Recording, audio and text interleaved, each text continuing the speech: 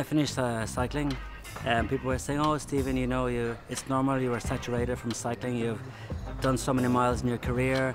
It's normal now. You must do swimming or running or football." So I started getting some swimming and doing some running, and then after about 5-6 months, I decided, like, why am I doing this? You know, I mean, I'm not getting the same kicks from it. You know.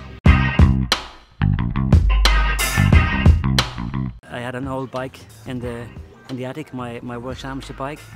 I took it from the attic, and the tires were flat, so I have no pump. So I called a friend of mine and I say, "Peter, do you have a pump?" He said, "Yeah, okay, I come down to you." So I get on my bike with my flat tires, almost flat tires, and I ride down to his house. My friend Peter said, "Oh, Stephen, it's a crime. You're riding your World Championship bike with flat tires." No.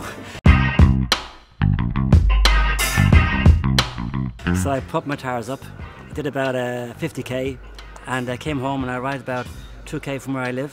It was a climb, you know, and I sit down under the shop. I enjoyed that. And then I thought, this is what I really like about cycling is, you know, the enjoyment, the fulfillment, just emptying yourself, you know. And then I started riding regularly then after that. I try now to not let any more than 1 week, 2 weeks go without riding my bike. I can never imagine me hanging the bike up. You know, it's there's so much fun, so much pleasure.